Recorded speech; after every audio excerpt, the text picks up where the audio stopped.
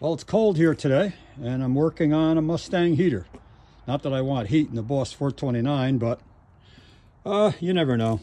It's nice to have in there, especially if somebody wants to take it out in the middle of the winter. A Boss 429 in the winter.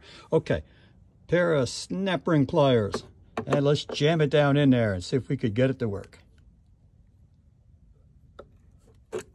They are stubborn. There it comes right off.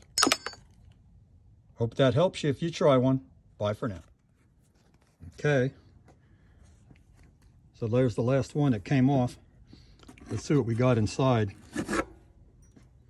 Oh, a typical mouse house.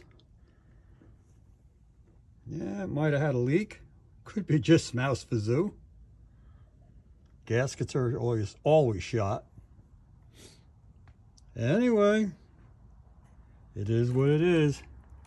Look at this little gem. It's all a mess in there too. What cracks me up, look at this. Ford doesn't even use a screw to hold the little resistor on for the heater. They got push pins made of plastic. Boy, I wonder what they use today. All right, all these gaskets are shot. This unit here probably is trash.